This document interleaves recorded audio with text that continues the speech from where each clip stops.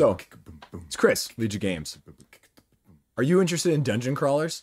Did you like the other video that I did comparing the various dungeon crawlers? Let's talk, as it nears the very end, Chronicles of Drunagor. Drunagor! Drunagor! Drunagor! I feel like Drunagor, as a side note, is like a perfect name for like a heavy metal band. Or like, party on, Wayne! Party on, Garth! Drunagor! I mean, seriously? I mean, right though, right? So the question with Chronicles of Drunagor at this point is, what do you need to know? Is it right for you? Who is it right for? Who should avoid it? How good is it? Now, again, they sent me a copy, and I'm going to be doing a full review of it, but I clearly have not had time to get it up before the end of the campaign. But I wanted to give just some information, some yeses, some nos, some preferences, just based on what I know about it, what I've gotten through so far in terms of my own side of things, but then also just some thoughts about the campaign in general, and what is a little bit of guidance, I guess, if you will. Pros, cons, everything else in between. So if you're interested in this, again, I'll be putting out my review as soon as I get more of it played. But this is going to be, okay, if you're looking at backing this, if you're thinking about backing this, what do you need to know about the game, the gameplay, the campaign, and whether or not it's right for you? So let's dig into that a little bit. So let's go straight to the pages. So I'm going to start with a little bit of history, just so you know what you're getting yourself into, and you're getting to see a little bit of the differences with the first Kickstarter campaign and now the Gamefound campaign. I'm going to go over this pretty quickly because I know you guys like brief and to the point, and I'm going to try not to ramble too much. So Creative Games Studio did this, and this is the original campaign. It funded over $500,000, which, again, for a new property, for a dungeon crawl that people really hadn't heard of at that point, with a market that is relatively saturated, let's be honest, that's really pretty good. And then it started getting to backers, and then people started seeing, okay, wait, this is something, you know, really interested in. Hey, this is something that people are liking. This is something that people are really engaging with, because they're bringing something new. And as you've ever heard me say on Kickstarter or crowdfunding, heck, even retail, why am I getting your game over somebody else's? And they really brought their own side of things to that. And we'll talk about that in just a second. But let's talk about the pledge levels, because price is the elephant in the room with this one. Now, not in the first one, but in the second one, because they are having all of the increased costs that, I mean, you know, production costs have gone swell up with all the COVID stuff, not just shipping. So the base pledge with Chronicles of, you know, Drunagor was $99. The expansions bundle gets you the 2 expansions, was $170. And then the Black Friday deal, which got you some of the custom like dice and a monster pack, $232. The all-in, which included the create your own dungeon and a little bit of the other stuff, the superfluous like non-gameplay stuff, was $269. And okay, you can be in the story for that, and you can be a hero. Okay, great.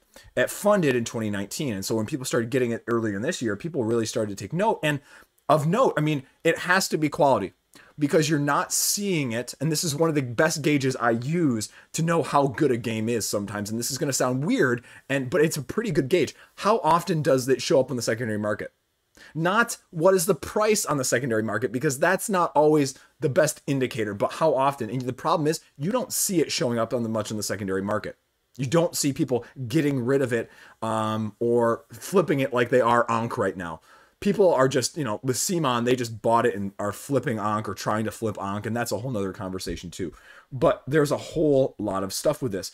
And the big thing was you have this darkness that is your enemy, and it is a cooperative linked campaign scenarios with a 3D element, and this darkness rules that is going to be the big set it apart in both those ways.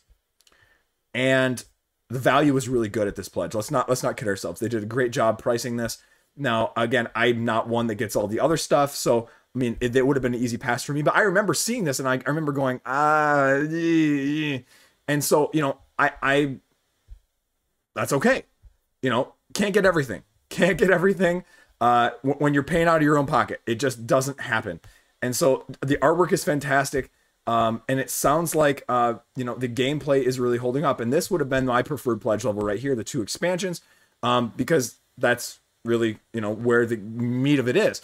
And because if I've heard anything of the people who've played it, I mean, a little bit more goes a long way in this game in terms of some of the enemies and some of the heroes and some of that. So a little bit more from that side of things. But even this, I mean, you're talking 170, you're talking, you know, a decently high price point, and you're getting all of this stuff. Again, the stuff on these campaigns is never the issue. But this is the other thing that I just mentioned. What's unique?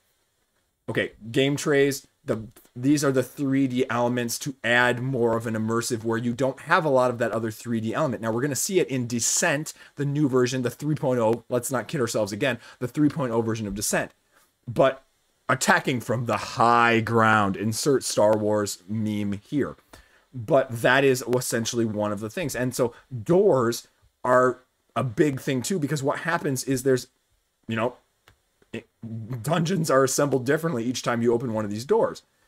And each monster that you're going to be drawing is drawn randomly from that too. So it's going to be different in that sense. And this action cube system, again, is something unique that we have not seen in other games. And so it's bringing new stuff. The darkness hunts down the heroes, weakens them, powers up the monsters. Again, sort of what Massive Darkness should have been more of, period. We'll see with Massive Darkness 2. Again, that's a different conversation. And then all of the other stuff, the funding, the stretch goals, the unlocks, all of that other stuff. Now, that's great and all. Okay. But now we get to this campaign, and now we are literally over 3 times the amount. Now, this is not representative because they have also gone, and this is the other topic of conversation right now, is this easy pay. And so with this easy pay, they're basically allowing you to set up their own system to do installed payments, you know, because if you're looking on the left side here, where you can see a little bit, the all-in for this new stuff is $270. The reprint is $340. Now, again, the 2 expansions, the core box, and the stretch goals, but you're getting all of the other stuff too. The question is, how much of the other stuff do you need? I mean, it's a reprint of everything. It's a lot of money. But there's a lot of people going in on this because they're, like I said, they're already at 1.6 at the time of me filming this, 3 times their previous goal. And knew that was going to happen with, like I said, the judgment based on what you're seeing on the secondary market is a very good indicator sometimes of how the tide is turning, shifting, going. Now, again, this is one of those where, you know, a gameplay all in for all of the new stuff, including the reprint and the new stuff here, $410. Again, it's a lot of money. I mean, this is, like I talked about in other videos, the price point for these is going up, up, up. If you're getting everything, $570. And this is more reminiscent of Storm Sunder with their all-in price.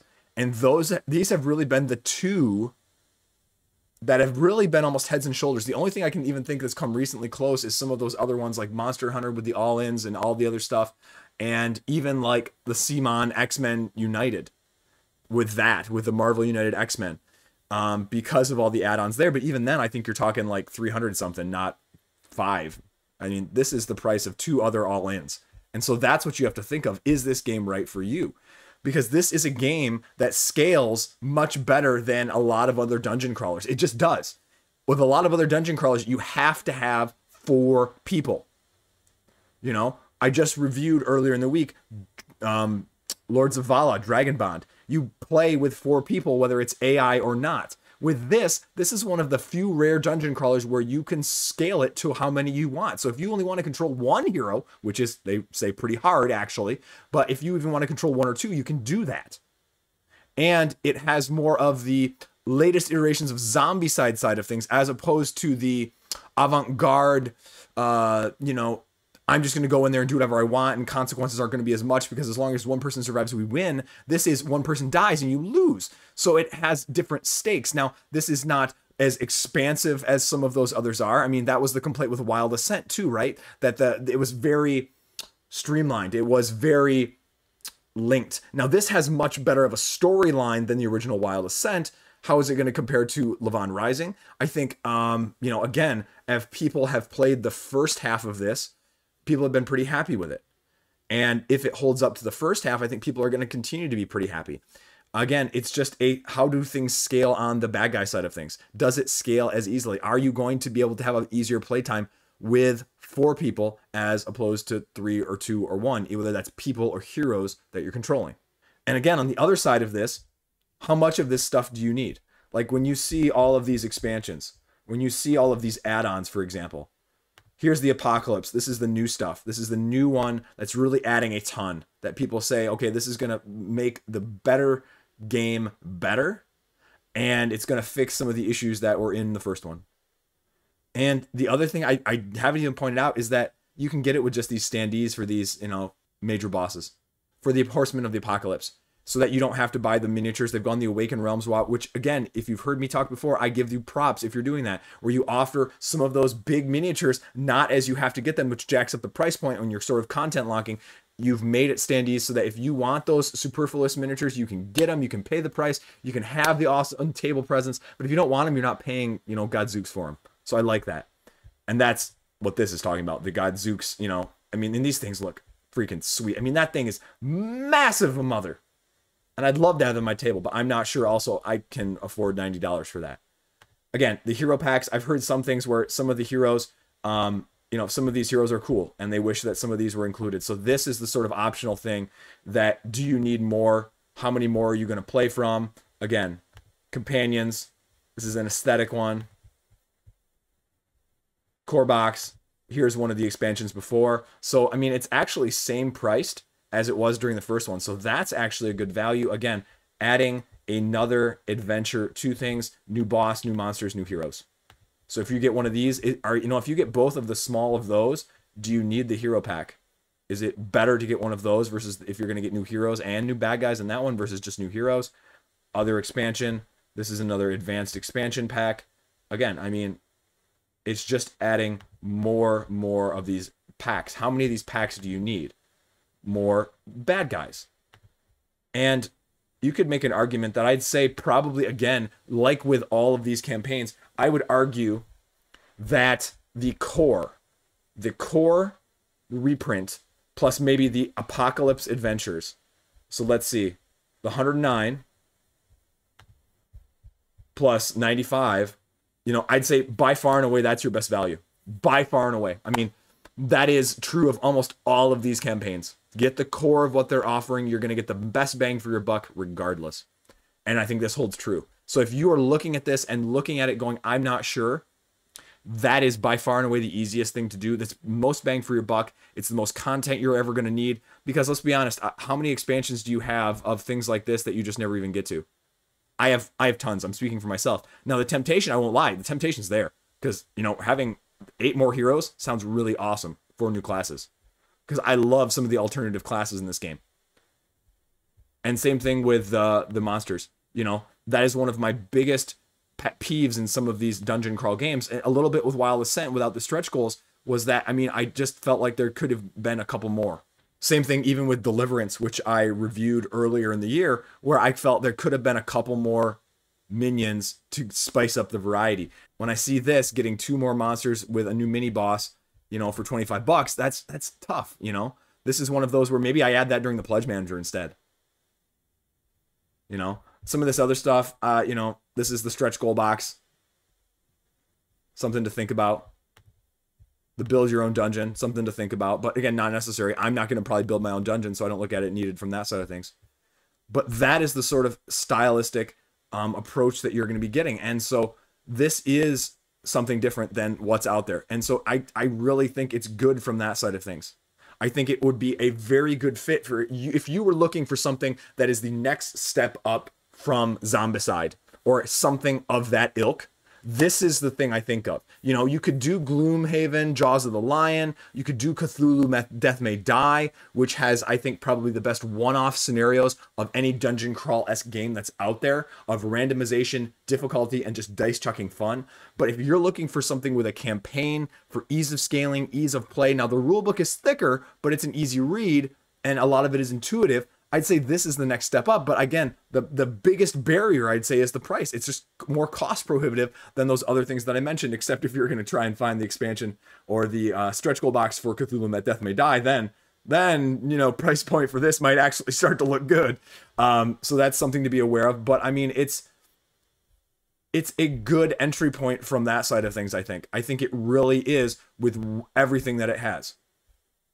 And I think that I would say that regardless of if they had sent me a copy or not. I mean, like, full cards on the table. This is the sense of things I get from it, period. It's not going to be Gloomhaven in its decision making. It's not going to be Gloomhaven in its complexity.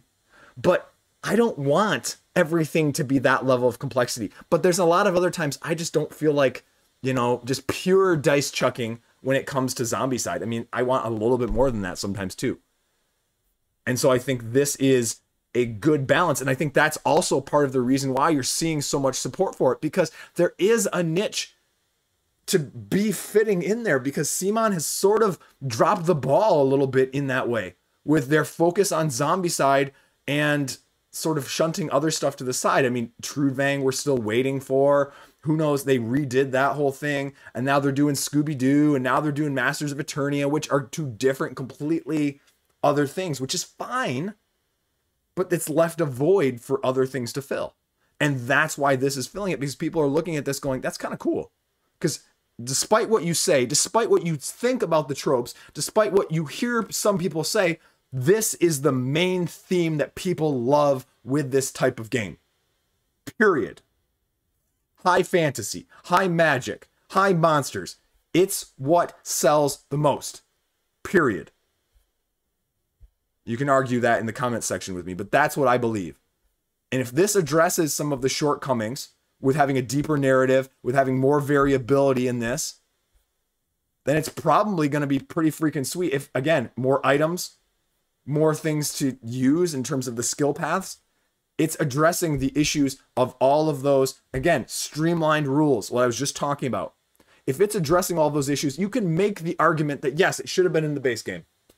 And you can make an argument, yes, that the production is too high in terms of cost because of the pandemic that has changed the global side of things on most hobby industries. But if you're looking for something like this, I don't think there's going to be a lot out there that I've seen that I really go, yeah, this looks pretty freaking sweet. Because you already know where the floor is with the first time around with the reviews that are out there. And you can see that if this is taking that floor and addressing all those issues that I just mentioned and making it better, that's great. So I think it looks good. Now the question again is just the price point. You know, this thing is massive. That's such a big, I'd love to have one of those like just sitting on my shelf, and I'd pay somebody to paint it, I think. Again, hero content. I'd love to have some of these. This Necromancer, Shaman, Sword Mage, Warlord. Oh, that's some cool stuff. And some of these monsters right here.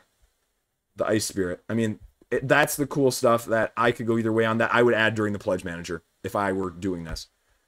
But it really drives home the question, is this easy pay system, again, to circle back around to the beginning and go through all of the videos here. Someday I'll have videos on front pages like this. There's a lot of videos. Do you look at that easy pay and say, this is enabling overspending and enabling FOMO in the hobby industry? Or is this enabling people who might not otherwise be able to get this, who are more price restricted, to be able to fit in with some of the other people in the hobby and spread it out over time? And it just depends on how you want to look at it. I think it's interesting. I think because you're seeing something like this now, I think you have a good chance of seeing it again in the future. And we'll kind of see what comes of it. And we'll kind of see where it ends up. Is it going to get the last 48-hour push at the 1.6 already? Is it going to come closer to 2 with just over 2 days left? We'll see. I'm going to be watching.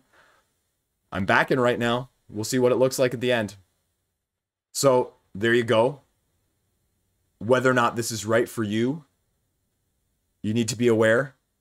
If you're interested in what the other dungeon crawlers that I compared this to, I'll put that link in the video above in the description below. So, okay, you know, because this one is specific and this one is doing really good things in these areas. But if that's not what you're looking for, if you're looking for more of a storybook, if you're looking for more of a pure PvP, there are other things to think about too. But that is the emphasis of this one in terms of its strengths that we talked about. So there you go. Hopefully that was interesting. Hopefully that was helpful. Hopefully it helped you. Thanks for watching. Stay classy. Have a great day. See you around.